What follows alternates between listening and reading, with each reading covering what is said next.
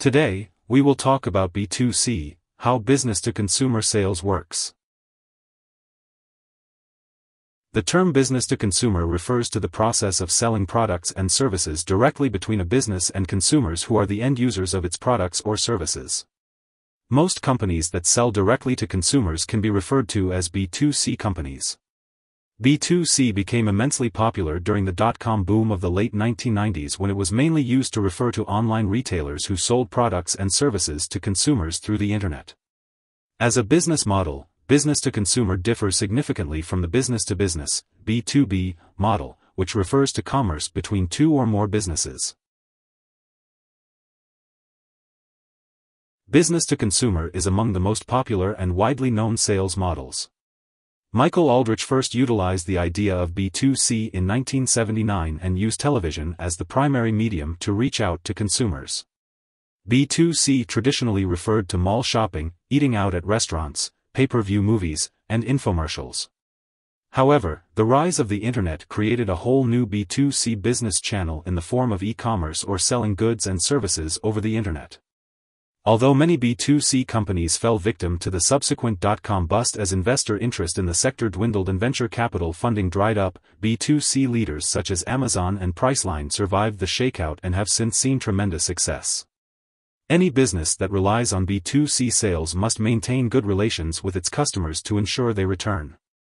The company must regularly review its marketing for good performance and adjust it when necessary. Business-to-business, B2B, marketing campaigns are geared to demonstrate the value of a product or service. Companies that rely on B2C usually try to catch the eye of the consumer and elicit an emotional response to their marketing. Traditionally, many manufacturers sold their products to retailers with physical locations. Retailers made profits on the markup they added to the price paid to the manufacturer. But that changed once the internet came.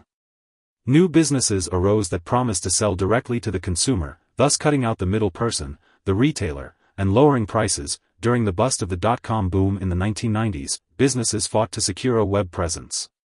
Many retailers were forced to shut their doors and went out of business. Decades after the dot-com revolution, B2C companies with a web presence continue to dominate over their traditional brick-and-mortar competitors. Companies such as Amazon, Priceline, and eBay are survivors of the early dot-com boom. They have gone on to expand upon their early success to become industry disruptors.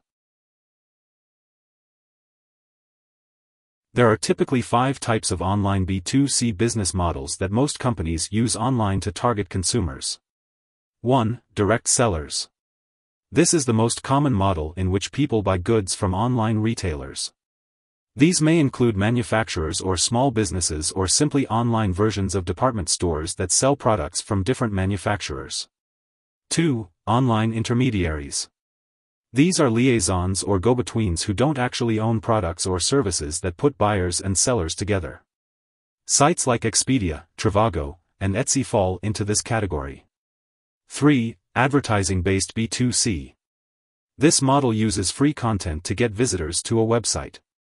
Those visitors, in turn, come across digital or online ads. Large volumes of web traffic are used to sell advertising, which sells goods and services. One example is media sites like HuffPost, a high-traffic site that mixes advertising with its native content. 4. Community-based.